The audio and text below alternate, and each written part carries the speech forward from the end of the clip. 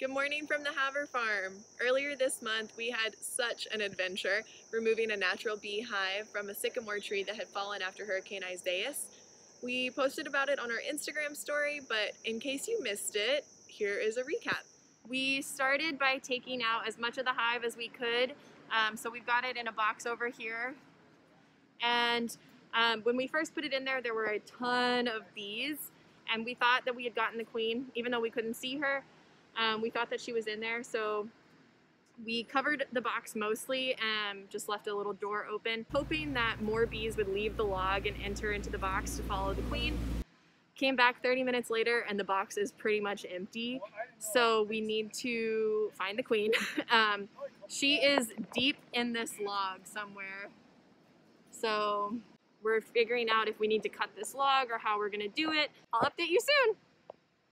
All right, so this is the current state of the hive. My good buddy Mike P cut the top off for us.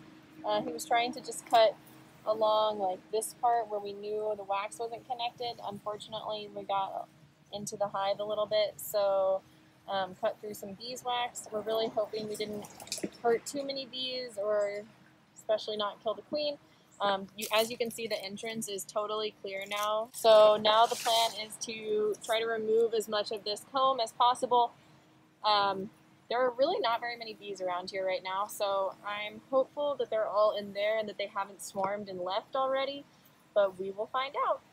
All right, I've just started getting the comb out of the center of the trunk, and there are very few bees in the trunk now. So I am starting to feel a little bit more convinced that they swarmed. I'm gonna turn the camera and see if you can see. They're buzzing around.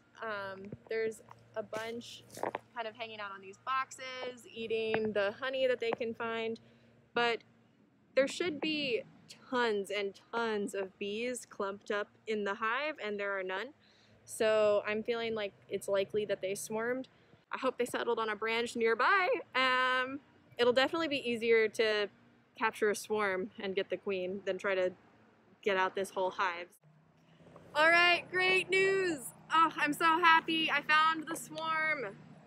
There it is. Can you see them? Right there.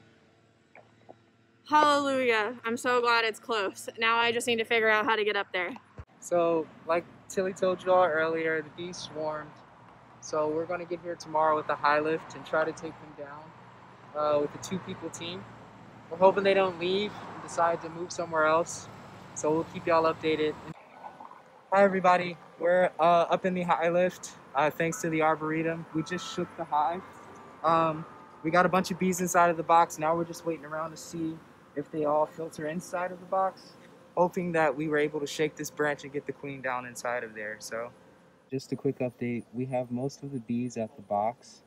We think there's a pretty good chance we were able to get the queen, and so we're just up here waiting to see if most of them end up inside of the box before we make the trip down.